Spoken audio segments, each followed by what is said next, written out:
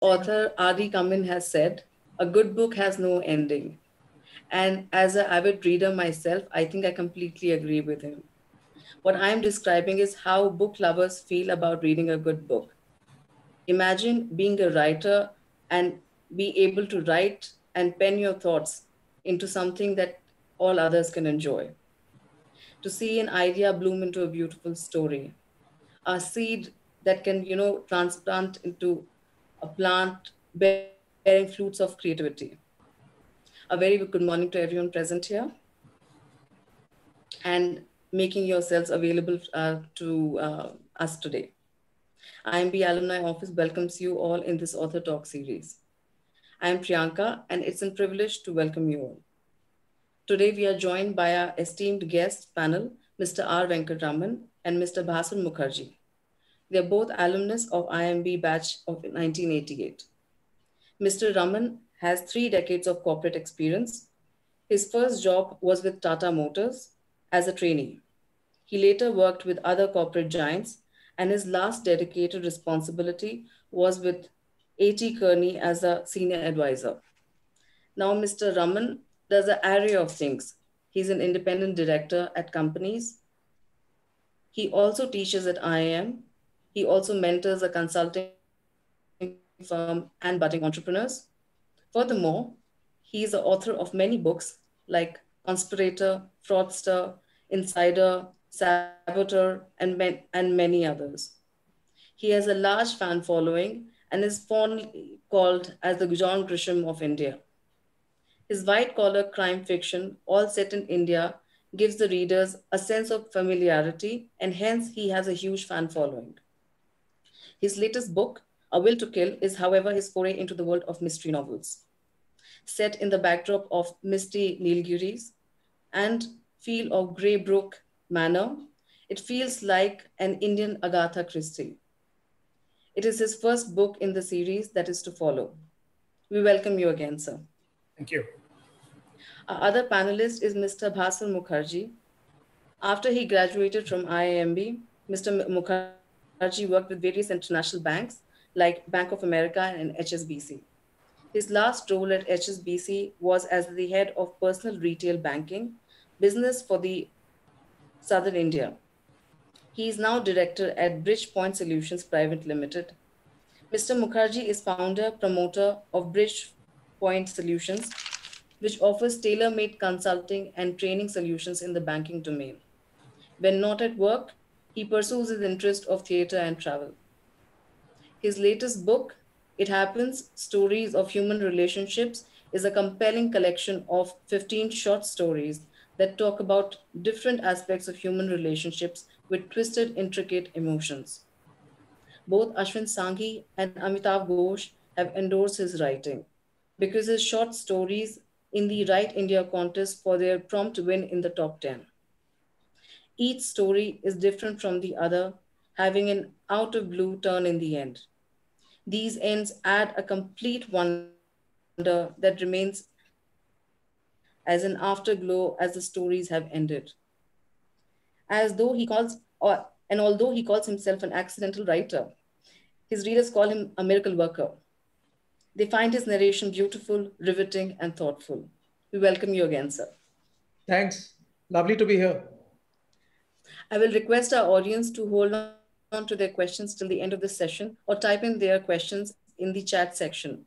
We will surely address them later in the session. Thank you. Now, we would like to begin the session by talking to both the authors about their latest books. I would like to start with Mr. Raman, where he can talk about his latest book, A Will to Kill. Mr. Raman. Yeah, okay. Thank you, Priyanka, and good morning to everybody. Pleasure to be here. My latest book, A Will to Kill, is my experiment that I postponed by 4 or 5 years. In that, when I started writing crime fiction, of course, I wanted to write something like a Christie kind of a novel. But that's a very difficult thing to write, and I didn't have the confidence to do that. It's far easier to write a thriller. So what I did was I fell back on my experience of the corporate world. And I started writing crime fiction, which became Fraudster, and then 3 more books followed.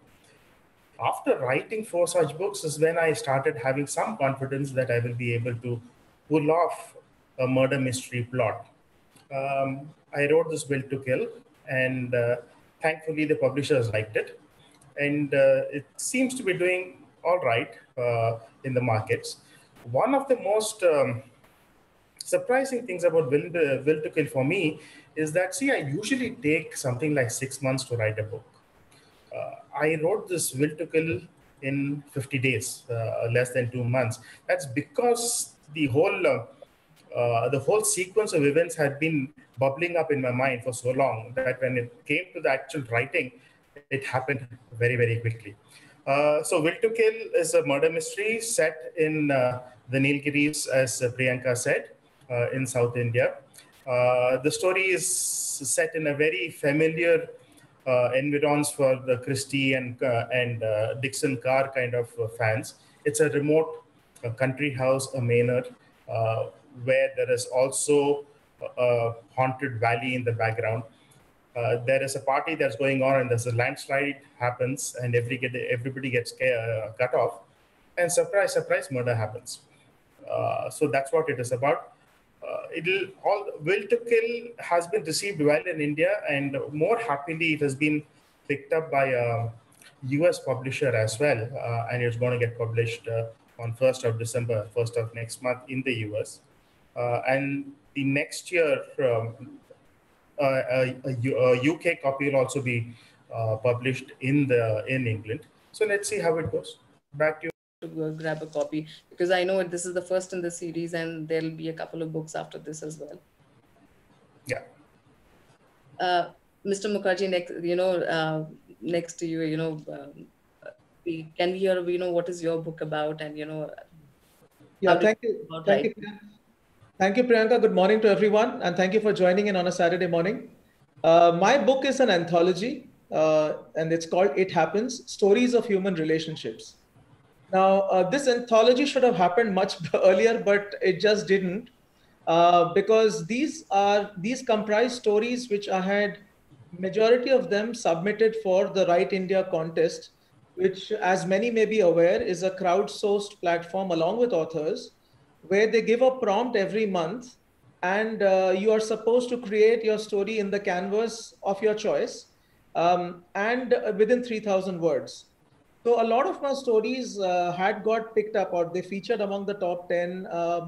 Ashwin Sanghi, Tuhin Sinha, Upamanyu Chatterjee, Amitav Ghosh, Nayantara Sehgal, Vivek Shanbag. But the fact is that these stories are predominantly from season 1 and 2.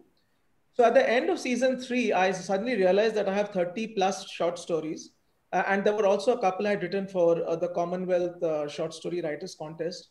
So we decided to put together 15 of these stories, which deal with a myriad of human relationships, covering, love, hate, humor, alternate sexuality, incest, fatalism, ethical dilemma.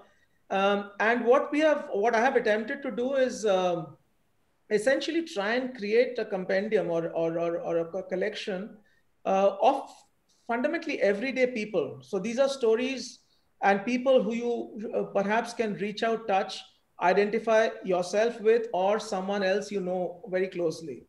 And this book has come out fairly recently. I mean, because of the pandemic, the hard copies just come out this month.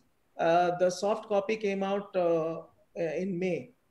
And it has been received well, and I just hope that this is actually a start as far as I am concerned. Although I did write for a number of anthologies, but they were all as contributing authors, as a contributing author. So this is my first solo attempt, and I do have a couple of novels as well. But I enjoy writing short stories, and It Happens is a collection of 15 of these.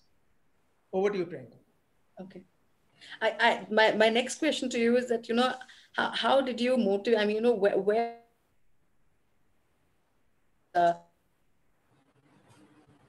writing at a later stage.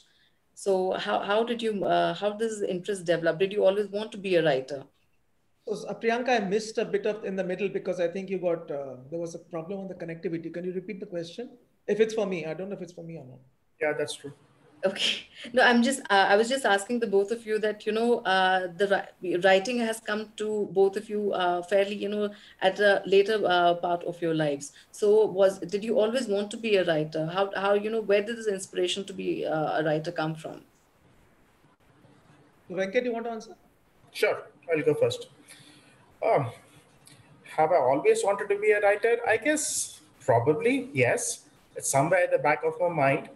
But with a family to build, to raise, a career to build, and one never had time.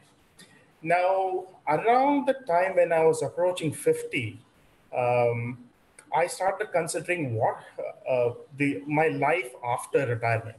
And the biggest thing that kind of frightened me was the inactivity. When you're working 10, 12 hours every day, 6 days a week for 30 years, after that, a sudden silence is frightening. So I wanted to develop some kind of an intellectual hobby that I can continue after retirement. And I took a shot at writing.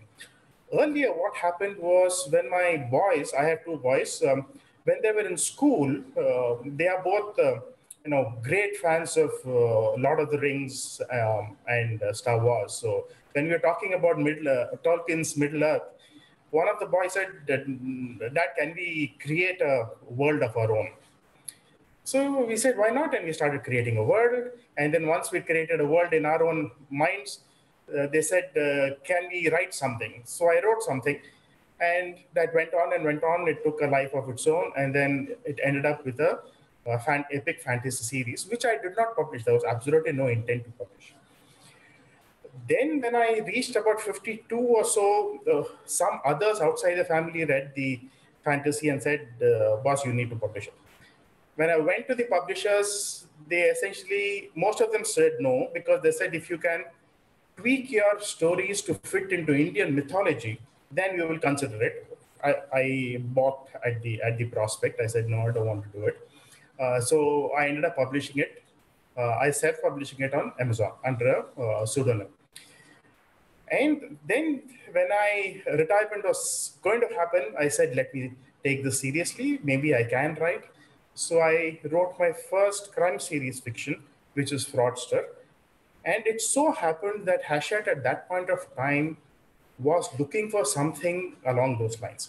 See, in the Indian market, there is a huge shortage of crime set in corporate India. I think the only other person I know who writes that is Ravi Subramaniam.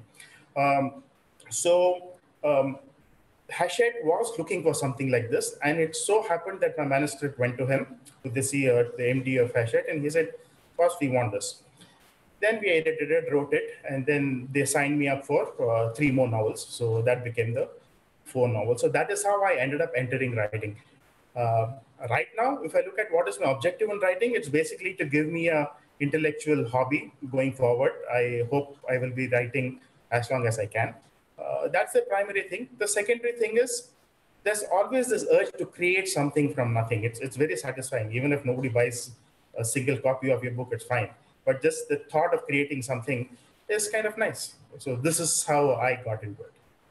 Bhaswar. Right. Well, I was inclined artistically in school and college. So I did a lot of public speaking, debating, a lot of plays, theater. I used to play the tabla also when I was a kid.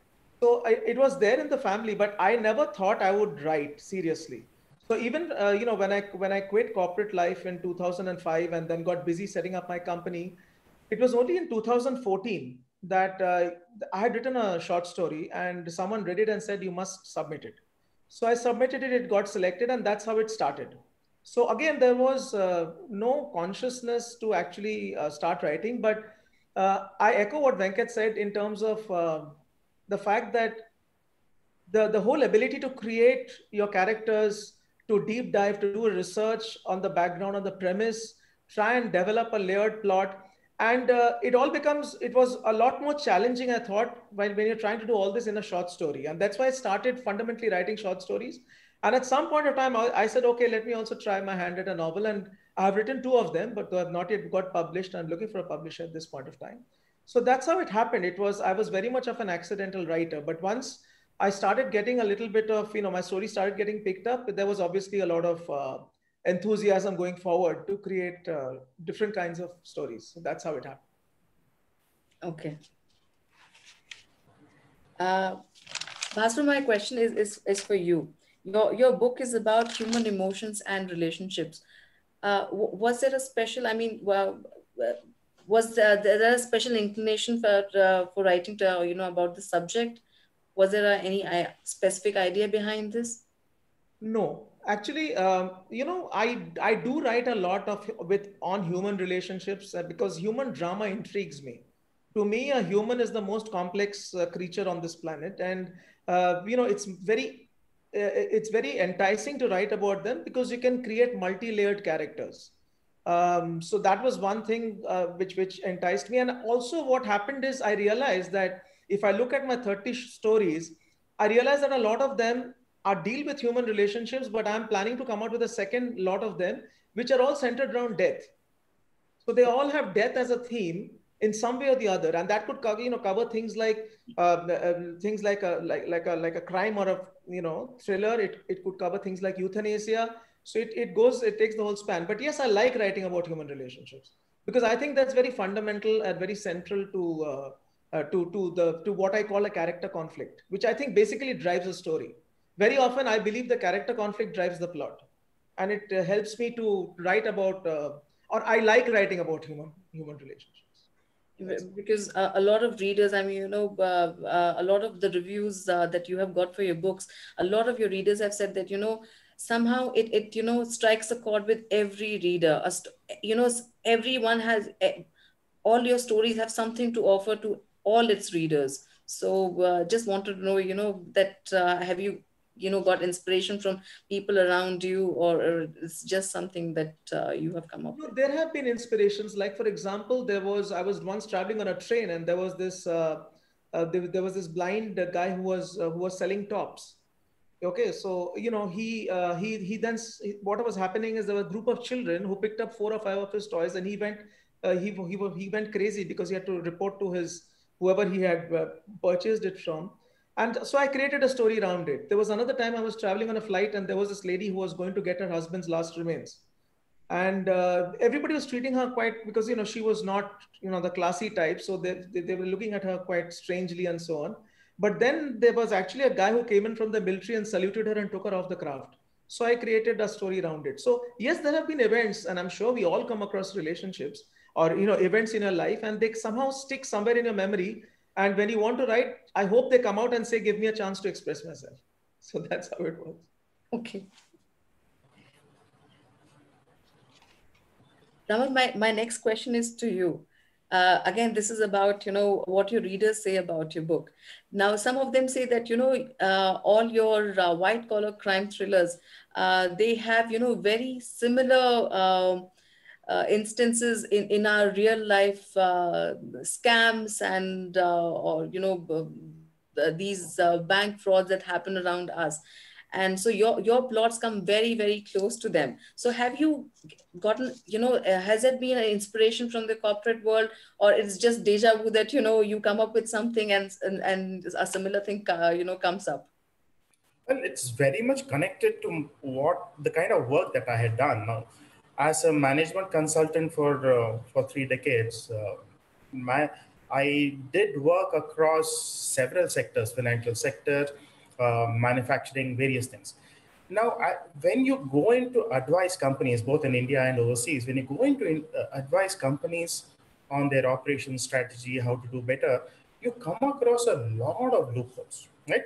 And you meet a lot of people who know about these loopholes. There are many people who have different motivations. So if you look at the corporate world, it has the entire slew of emotions that is there anywhere else.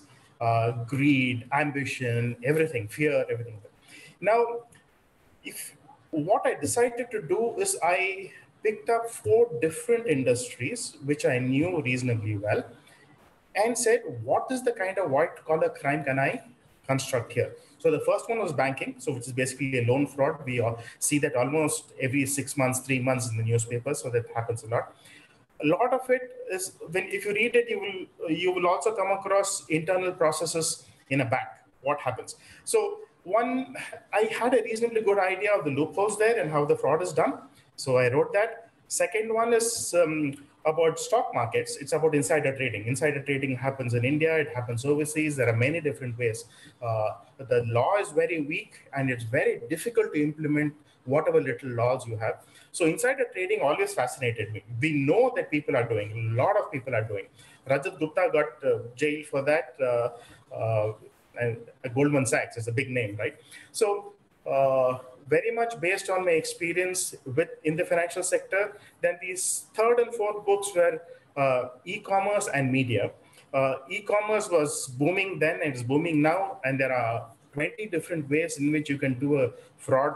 I constructed one for the book. Similarly, the last one, Conspirator, is about media. It's about fake news and paid news. The idea for Conspirator came after a discussion I had with an owner of one of the largest media groups in India. I had a discussion with him in which he was asking, listen, I as a news vendor, whether it be it TV or newspaper or whatever it is, I have this ability to influence people. I have this ability to influence their action. I have the ability to influence their purchasing. How can I monetize it better? Right? I am not worried about what the editor says. I am the owner. Why should I treat two different, let's say two companies, A and B? One gives me a lot of advertisement revenue. One doesn't give me very much. So why shouldn't I help A? So that was the confidence conversation he had. And from that, Conspirator happened. So actually all of them, even the second book, Insider, which is insider trading, was based on a discussion with a CFO who was talking to me about a company where he was made an offer of about 35 lakhs per annum. And he said, that's very low. But then when I talked to that MP, he said, you get 35 lakhs here, but you have the ability to, make completely different volume numbers outside. And I asked, what is that outside? He's talking about insider information. So that became a story. So at least the first 4 books, the corporate crime, is very much based on Indian corporate stuff. Okay.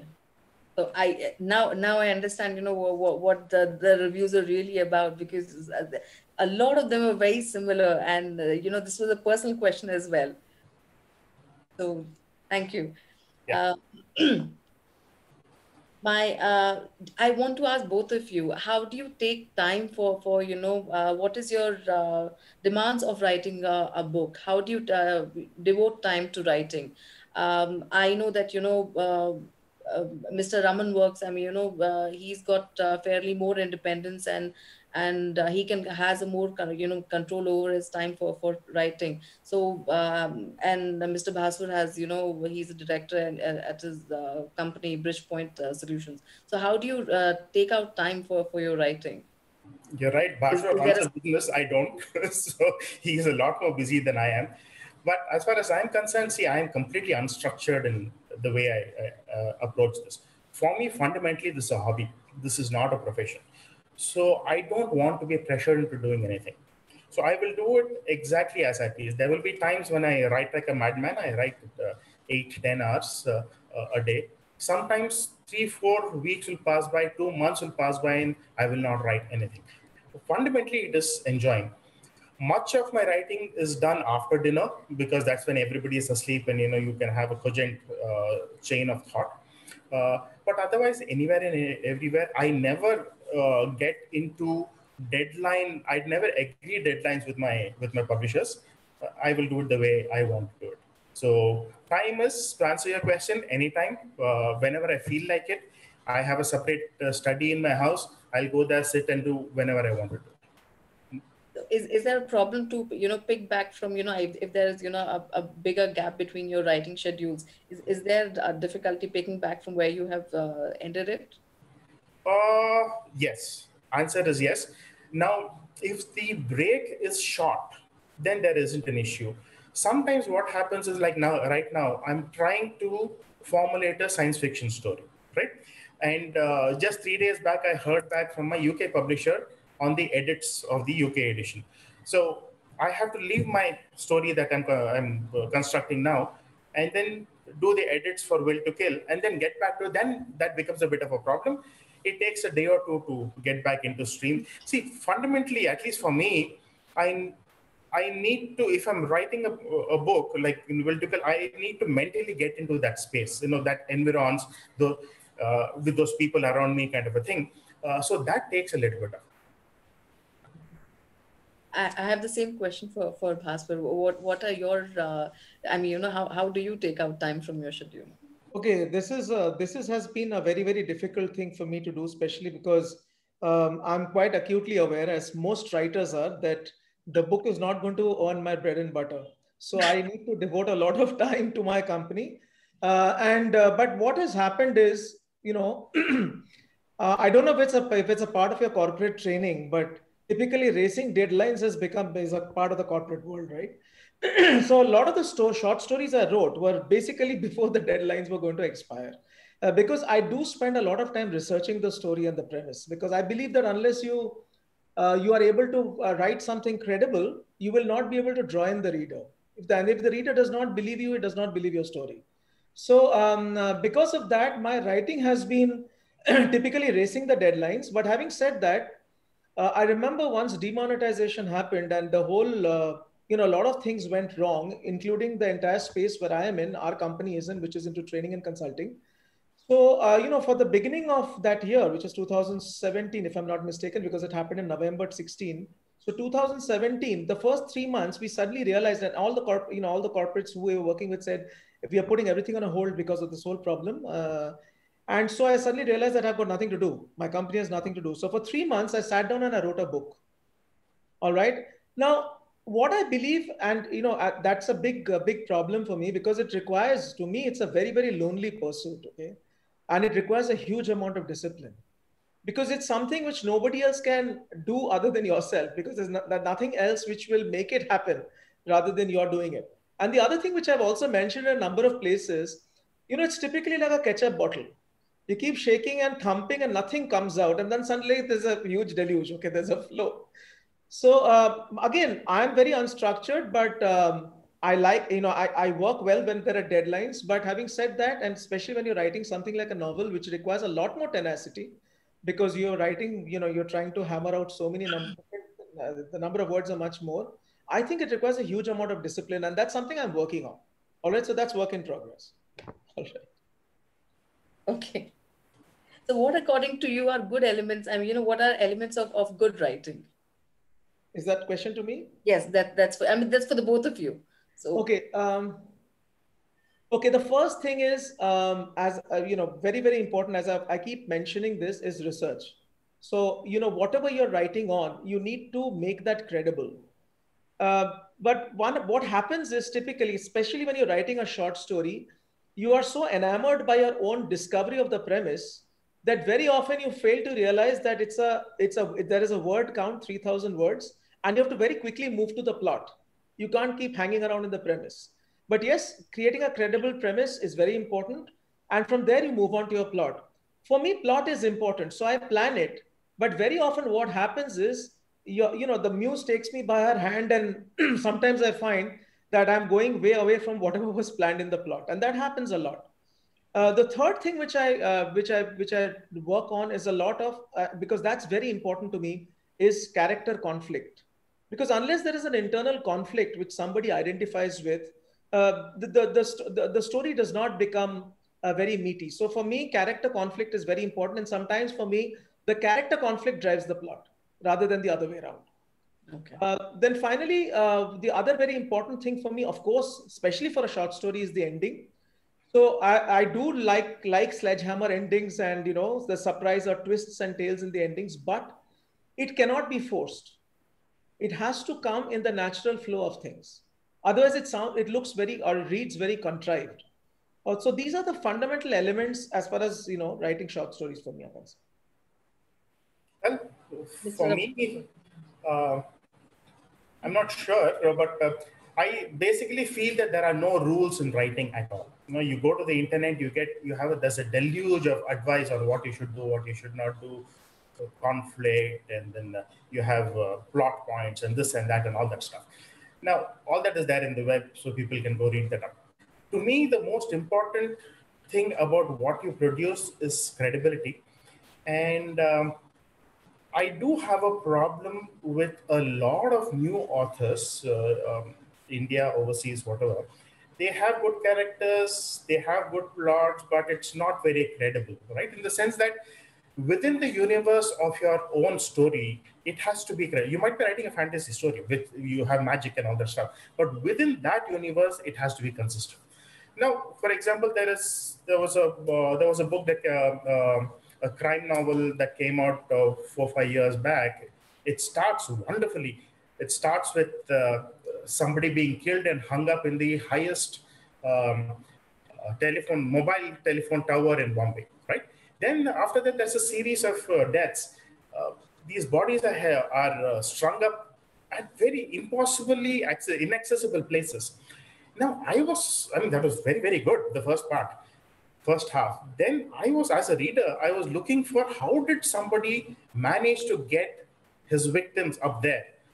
And when the book ended, there wasn't a convincing way in which it was done. So an extremely good plot, good characters, great writing, didn't have credibility. So at the end, suddenly I lost it was a very good book. There aren't too many crime fiction writers in India, and very few of them write well. This guy writes extremely well, but it was not credible. So to me, it is credibility. I think I know the book you're talking about. Yeah. I just wanted to, talk about this. As authors, you have a lot of power in your hands, the power of language. How do you control that? Should it be controlled? There should be rules for it, or how should one use it? How should one exploit it? Okay. I think before answering that, that's a fundamental point. What is your writing doing in the world? If you have a social context to your writing, then the question that you ask is hugely valid. For somebody like me who's writing mysteries and thrillers and about fraud and stuff like that, my writing is not a vehicle of giving any kind of message. So to that extent, the power of words is far lessened in my case than compared to somebody like Bhaswar's, right? So when I come back to my kind of writing, when I look at writing, I kind of look at it in three buckets. There is some people write extremely well. The language itself is what you're reading for. Woodhouse is one of them, right? At the other end of the spectrum are people who write so badly that the writing comes in the way of the story. But the people in between, people like Agatha Christie, people like Conan Doyle, Alistair MacLean, all these guys, they write good English, but it is neither very language-wise, it is not hugely inspiring, nor does it come in the way. It is very effective communication, right? So as far as I'm concerned, I use words only as effective communication. But in my several places in all my books, I have some descriptive passages which are aimed at evoking mental images, right? So for me, that is the power of the words. I don't go into the social context at all. Okay. What about you, Bhaswar?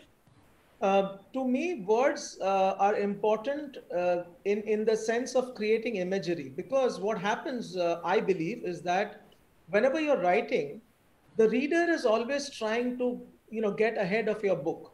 The reader, or get ahead of your story. The reader is trying to think, okay, what is going to happen now? What will happen next? And unless the way you write, it basically is building that imagination of his or hers who's reading that book. So for me, language is important to the extent that it creates an imagery in the mind, and that is regardless of what kind of writing that you do. However, as far as what your choice of words or whether your language is concerned, I had there was something which one of my Sanskrit teachers in school had told me, and I've always tried to remember it. He said that, when you're writing, you should not be looking for words to express yourself. The words must come to you and say, give me a chance to express myself.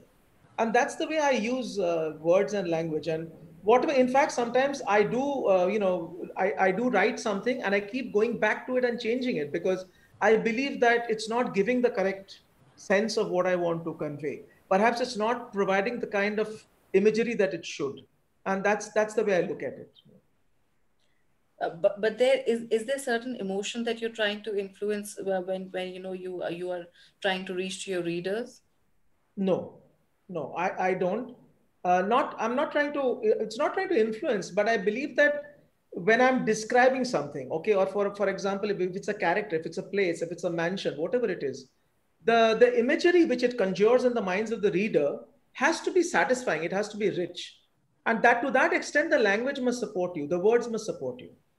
That's the way I look at it. Okay. So now this is a question that is close to my heart. Just wanted to, I mean, this is on the lighter note. Is there any interesting writing quirk that you have?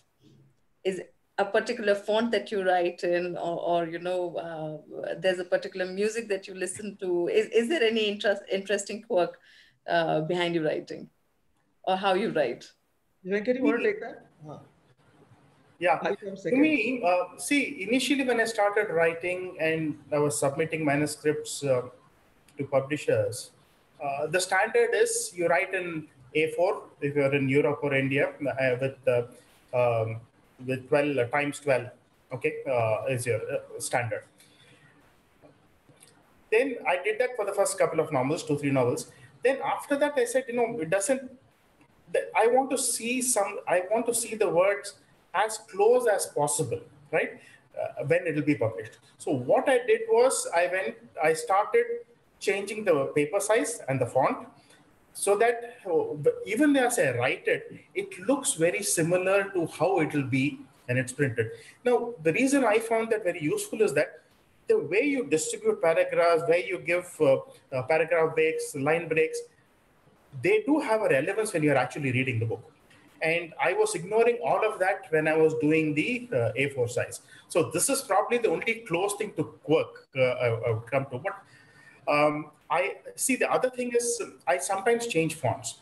One confession, I am mildly dyslexic. So my reading, I have spelling problems. I look at words and when I look at one word, but my mind reads it as some other word. So in order to fix that, what I do is when I review my books, I change the font. I make it, from times I may make it, Courier, so that the image that my eyes see are different from what I wrote.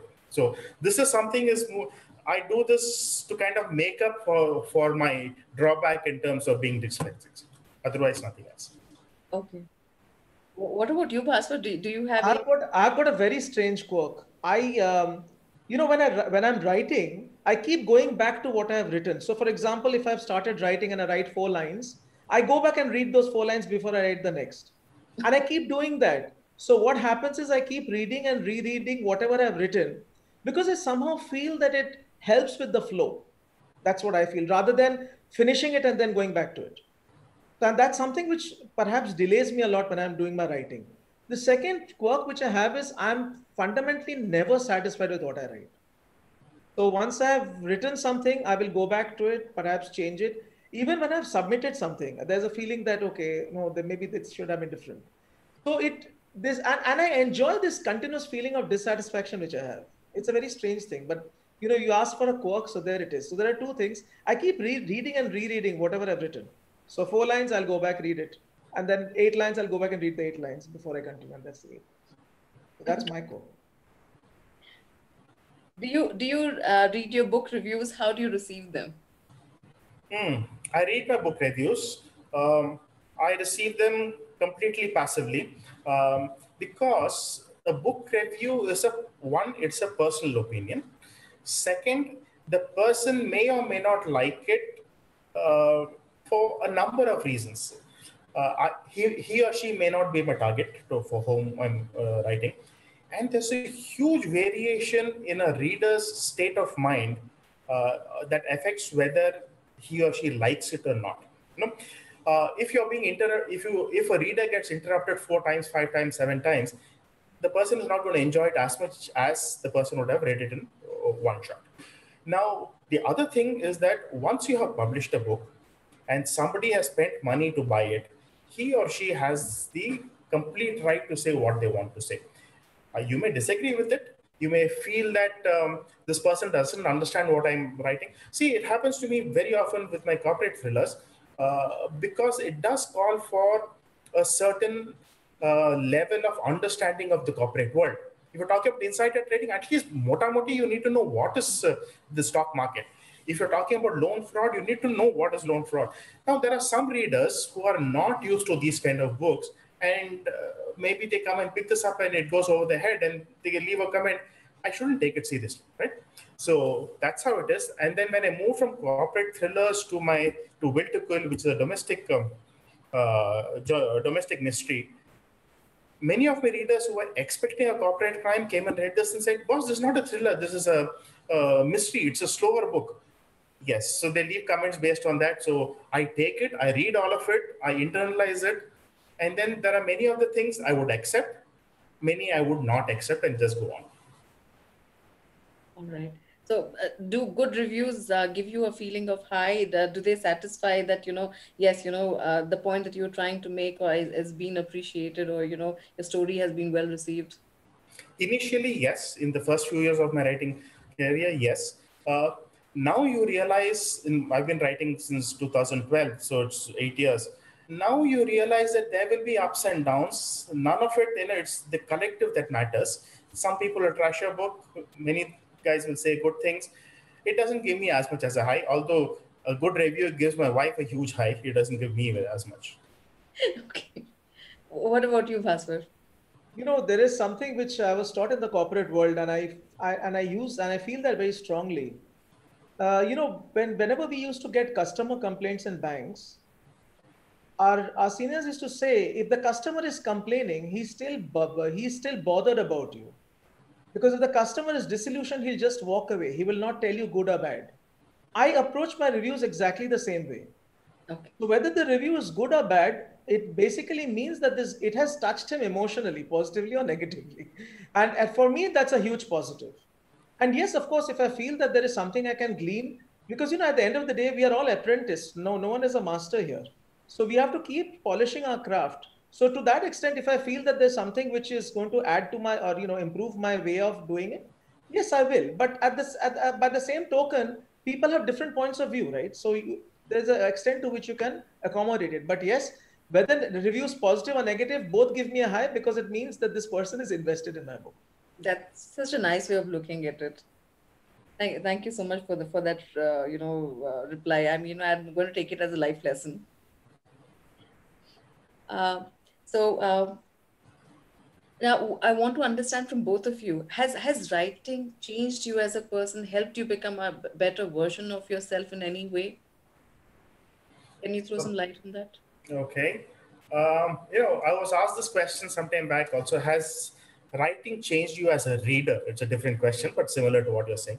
Yes, it has changed me as a reader. Now, what is happening is, earlier I used to find the twists and turns and the denouement that comes at the end when a murder is announced. Very often it used to give me a huge kick.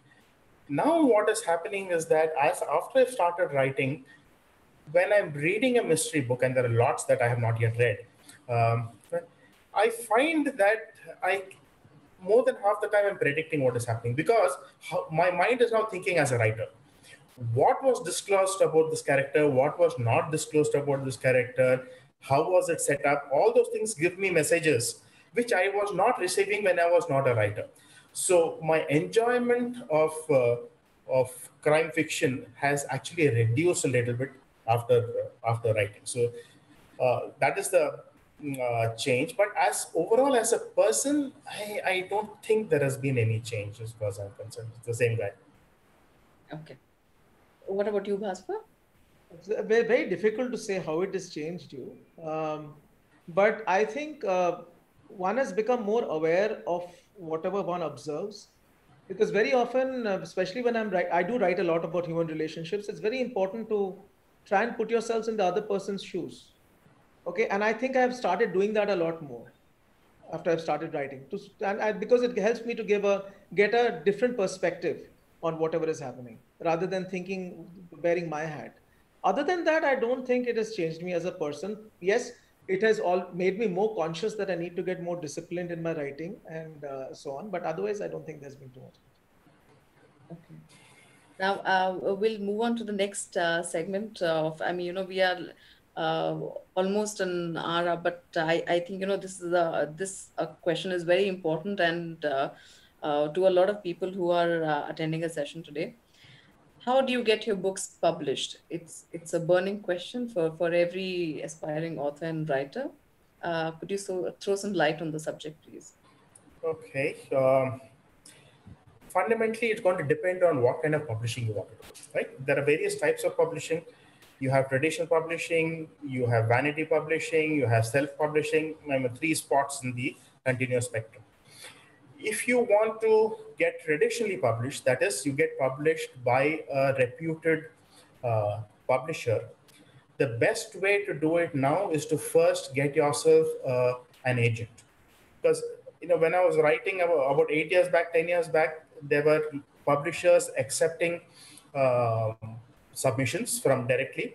Now it has become far less, right? And all of them have huge slush piles. So your chances improve significantly if you can get yourself an agent. And there are enough and more agents in India. Now, if you want to do vanity publishing, as a definition, it's for people's own vanity. You pay the money and you get it published. Quality is no bar, standard is no hurdle, nothing. So whatever you get will get published. If you want to do that, there are a zillion people there who will do it, right? There is no hurdle at all. One of the interesting things is self-publishing, which is neither vanity publishing nor traditional publishing. This is if you go to KDP, let's say Kindle direct publishing. There, if you have a good Word document, everything else is taken care of. You can go and publish it, and you will have to do your own advertisement and all that stuff. Now, so coming back to the question of, do you want to get published? If you want to do vanity, you can just do whatever you believe. Same thing is applicable for self-publishing also. You can go to Kindle. But if you want traditional published, and if it is not mythology or romance or some of those genres which sell in huge volumes today, then you have to go through an agent. And I would say that a good agent is a filter herself. So before you submit something, you need to have a good sense of where will it fit in the market, right? To give you an example, when I started writing Fraudster, which has turned out to be a thriller, first I started, the first version was a murder mystery. It was a locked room mystery. And then when halfway through, I said, listen, nobody knows me. And this is probably too slow. Today, most people will not buy a Christie novel if it is not by Christie. So it's too slow. And I felt very strongly that I need to change that. When I spoke to somebody else, they kind of confirmed that. So I changed it to a thriller. So your agent is going to look for things like how does your story flow? How are the characters? But most importantly, is there a space in the market? So for me, it worked first try because there were no corporate thrillers in India. So if you're going to write a Me Too book, you're going to have difficulty getting an agent as well. So even before you start writing, you need to give some thought as to where are you going to fit in the market. You compare the Indian market and the overseas market, you will find a lot of flaws. Pick up one of them, what you're comfortable with. Don't force yourself into something. For example, I can never write something like what Bhaswar writes. If I were to do it, it'll fall flat. If I were to try and say that there is no good humor in India, at least Indian books, right? If I were to try and write like PG Wodehouse, it'll fall flat because I just don't have the ability. So you have to do that introspection, look at the market, say, what am I looking at? And then find yourself a good agent. This would be my suggestion. What about you, Bhaswar? What are your thoughts on this? I think Venkat has given a very, very comprehensive response. I just want to add a couple of things. The first is that, when you write something and you obviously, you totally believe in what you are doing, right? It's very important to get your own effort beta read by people. And if you want, you should be getting it beta read by people across different age categories, because it also depends on who's your audience, who you want your audience to be in the market, so that you get a good enough feedback about what is it that you are trying to put out there. So that's the first thing. Second thing is, there is definitely a distinction between fiction and non-fiction publishing. Non-fiction publishing is far easier than fiction. Let us to be very realistic. 1 lakh copies hit the market every year. That's I believe the figures. And obviously, in that clutter, you are going to get lost unless you are able to create some space. And the three methods is what Venkat has already spoken about. But yes, a lot of people, because they sincerely believe that their work is good, have gone the self-publishing route. And even if you look at the big guys, if you look at guys like Amish, etc., they've all self-published before somebody picked them up, right? Or even if you look someone like Grisham, okay, who sold his first 5,000 books from his own garage. So you have to be convinced about your kind of work, right? And I think that is very, very important. Like, for example, my first novel, which has been there for it's been with me for 3 years. I've approached a number of people and they've all told me I need to change the ending because it's a cross genre. It is a thriller with magic realism, and I've refused to do it. Okay. All right. And I take my strength from someone like Daniel Keyes, whose book I really love. That's one of my favorite books, Flowers for Algernon, who was rejected by 17 publishers, but he refused to change the book even one bit. And then finally, I think Hardcourt or someone published him. So I think your conviction about what you have written, but even if you have a conviction, get that tested with people to make sure that you have written something which is good. And the third thing is, otherwise, go the route of self-publishing, because the traditional publishing, unless you're someone like Venkat had, he got into a space which allowed him. It's extremely tough. It's tortuous. It's long drawn out. It takes years to get traditionally published. And today, what we are discovering also is even the large publishers, someone like a Rupa, etc., are asking people to kind of put in money if they want to get published. So they have moved into the vanity publishing space. So those kind of issues have also begun to come in, because publishers are now finding it increasingly difficult to sustain themselves, especially in the light of what we are seeing currently. Okay.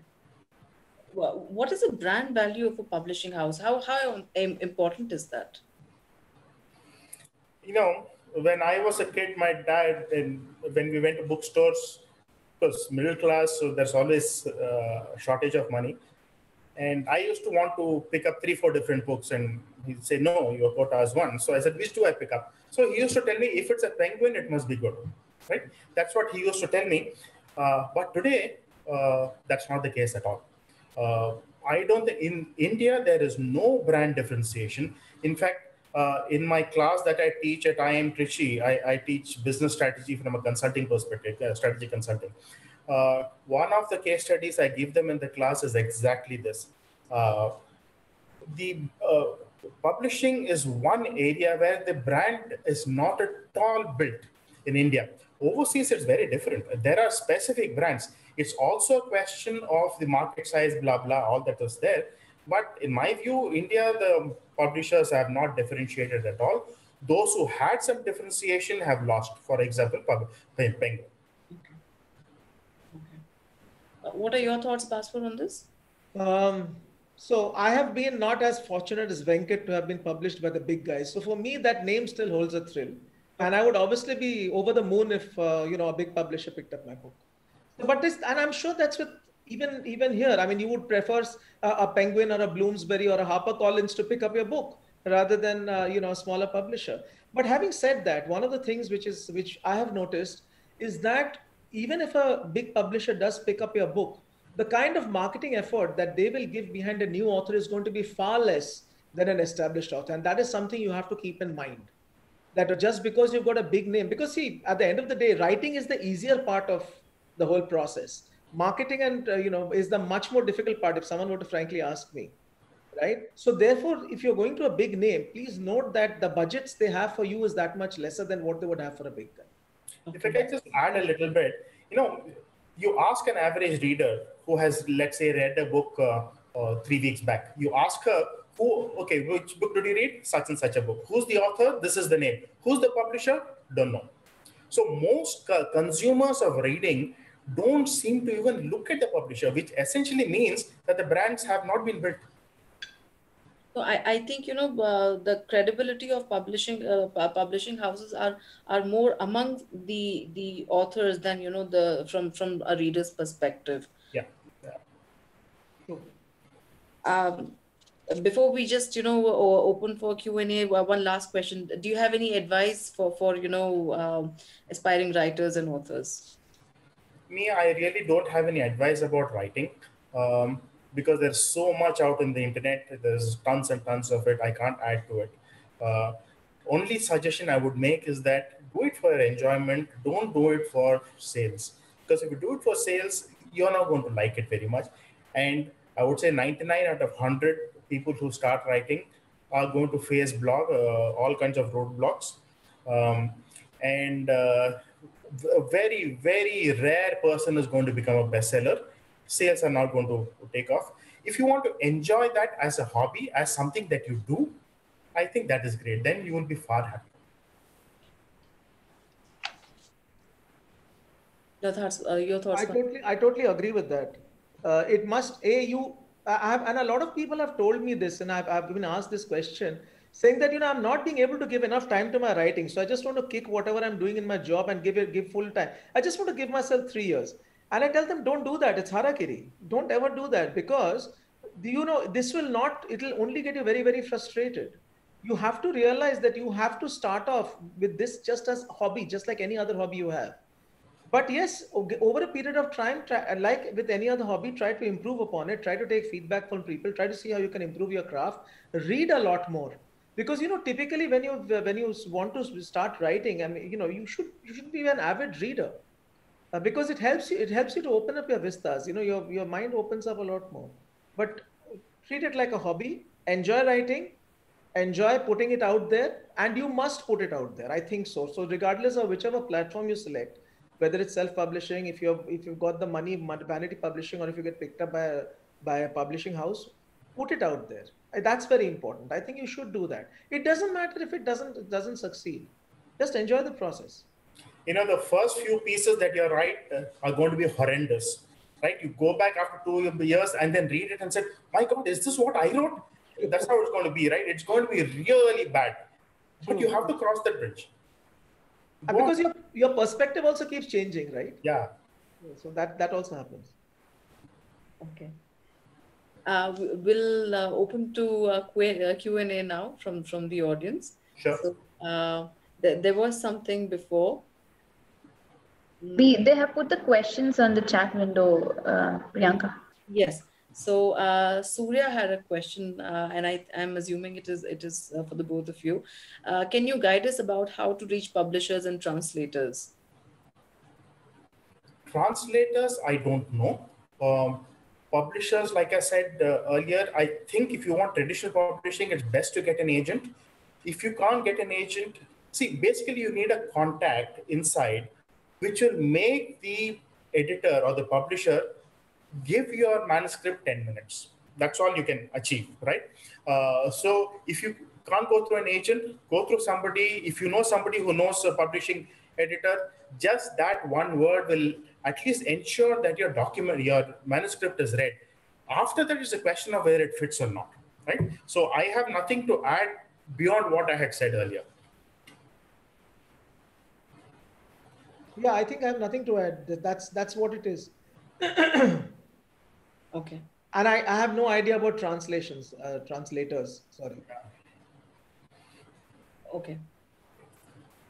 Now this question is for Bhaswar. Can you share references about two heart conflict stories? Sorry. Heart conflict story. Heart or heart? Heart. Two heart conflict stories. Okay, so there was this, you want examples of heart conflict stories, is it? Is that the question? Sorry, Priyanka. Can you share references about the two heart conflict story? Oh, yeah. Is someone talking about the cover of my book, or are they, because there are two hearts there, someone is reaching out for the two hearts? Is that the question, or is the question? Surya was asking for this question, so I would raised the hand, I think. So if you can ask what, yeah, or you I can would request him to give more clarity on this question. If you can just unmute Surya, maybe. Because I need to understand the question. Yes.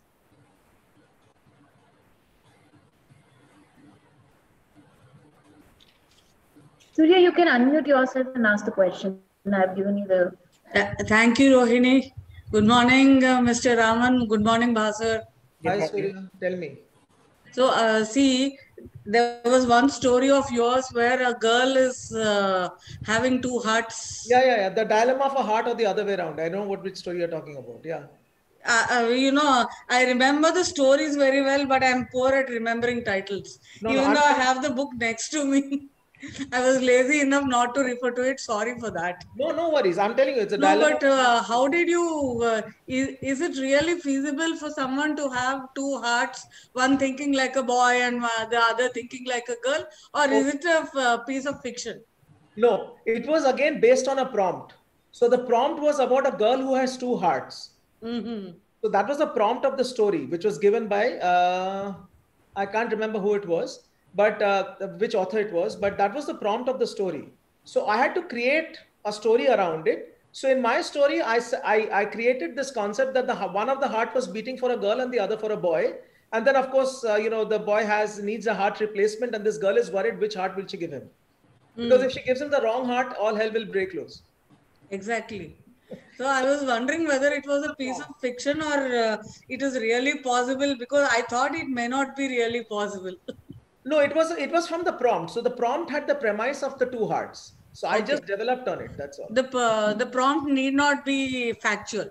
Let us presume so. No. So the prompt is given and then you can paint your own canvas around it, unless they've got very strong restrictions. Like Anita Nair had a restriction that you have to have an animal in your story. Okay. Those kind of restrictions were put by the authors in addition to the prompt. Then it becomes all the more challenging. Wow, wonderful. I'm putting my thumbs up. Okay, I'll put a thumbs up here. There was one thumbs up sign somewhere. Anyway, thanks both of you for a very enlightening discussion. Thanks a lot. I would let others ask questions. I'll mute myself. Thank you. Thank you, Surya. Thank you. Thank you so much.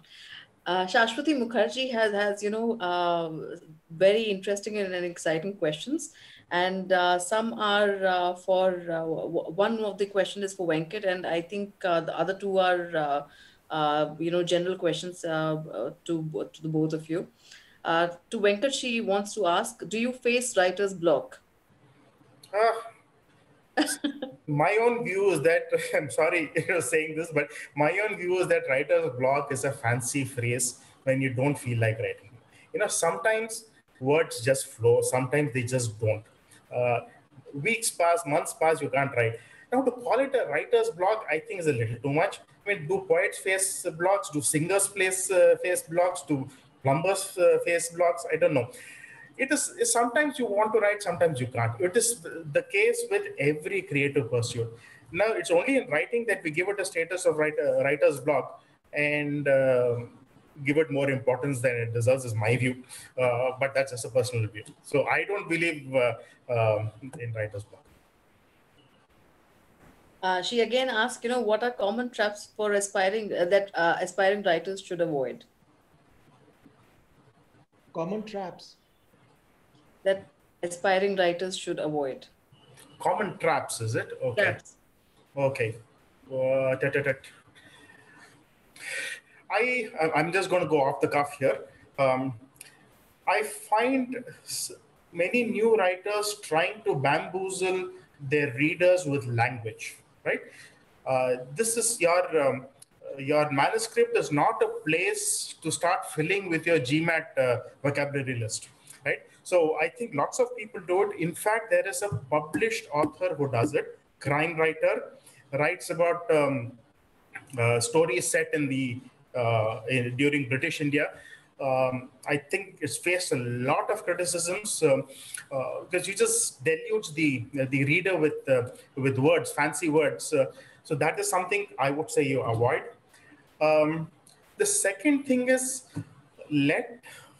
okay, this is something seriously. I mean, when you're writing a novel, that is not about short stories, maybe true for short stories also, but when you're writing a novel, any scene that you put in, it has to achieve something. It can't just be there, right? It either has to move the story along, or it has to enlighten, throw light on a character or something, right? Very often you find that this doesn't happen. And this advice is something you will find on the internet also, what I've told you. The problem this creates is that when you assemble all your chapters and you start reading, the pace goes up and down. When a scene is there which does nothing, you lose your reader. And very often the reason I'm saying that is that when I'm writing, I fall in love with my words. I want to keep it there. But a good editor will look at it and say, okay, wonderful words, but what is it doing in the story? Chuck it out. So this is another trap that I can think of where we get overly fond of what we wrote. So as I think of more, maybe Bhaswar can add. I just want to add something about writer's block. I think the word writer's block came about because at one point of time, writing was a full profession, right? Now, what we are advocating today is that keep it as a hobby, not as a profession. So therefore, if your bread and butter starts depending on it, you cannot have, weeks and months of silence from your pen. You have to start writing. That's where the writer's block, I think, was really important as a phraseology. Now, in terms of the traps, the first is, of course, believing that you have written whatever you have created is the next best thing to sliced bread. You have to believe that there are people who have created perhaps something much better than you. So very often what happens is, as we get so caught, so enamored by what we have created, because yes, it's got a lot of sweat and toil, and time has gone behind it. But then make sure that you do some kind of a what we call reality check. Okay. And yes, unless a particular flow or a particular piece of the writing is not really gelling with the rest of the story, one has to be careful to avoid it. Venkat, I think, has already spoken about it. Other than that,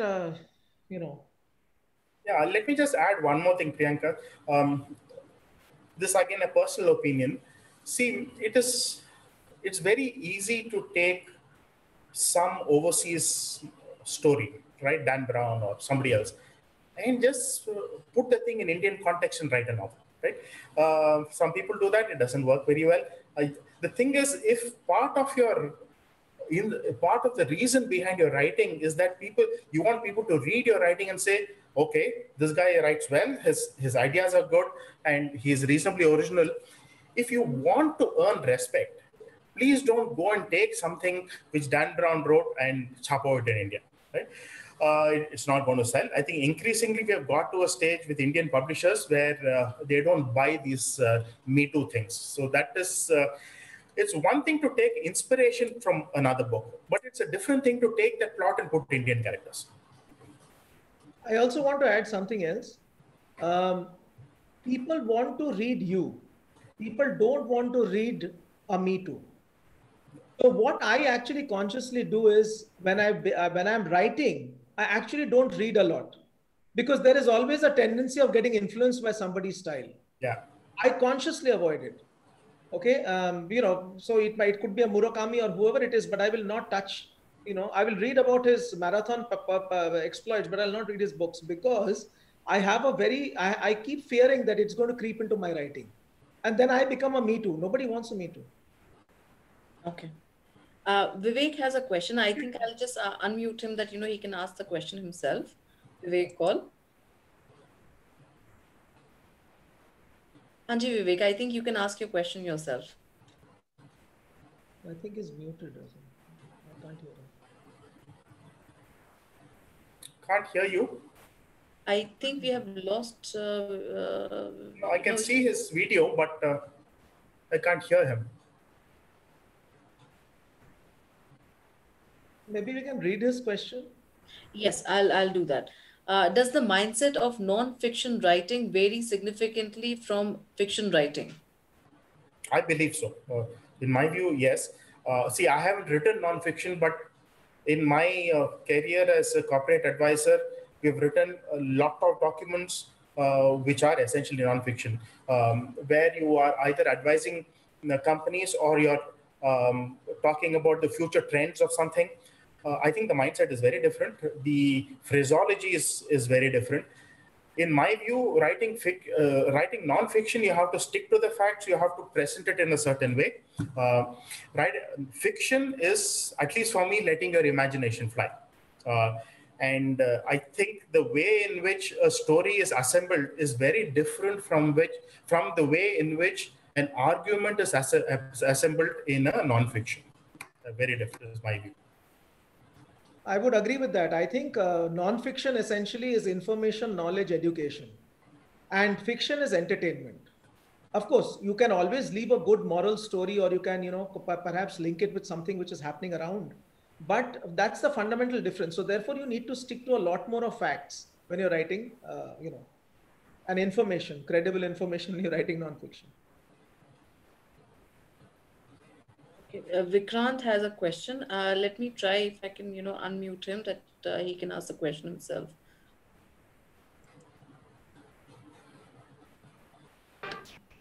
No, Priyanka, I didn't have a question. I was just answering Vivek's point.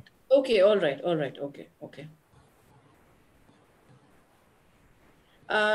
Do we have any other questions for our panelists, or is it all?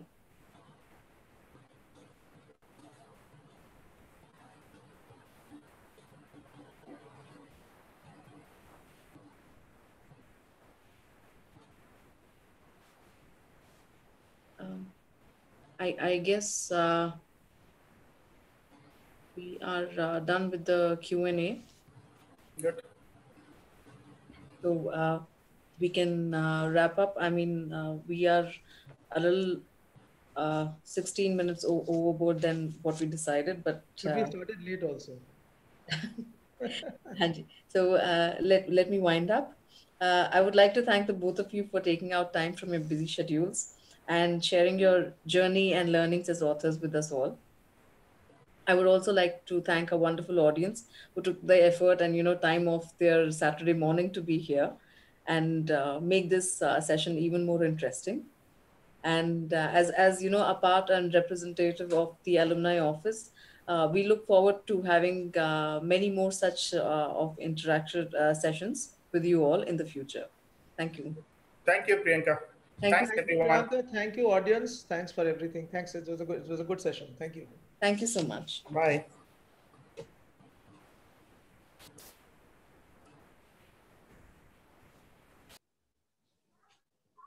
Thanks.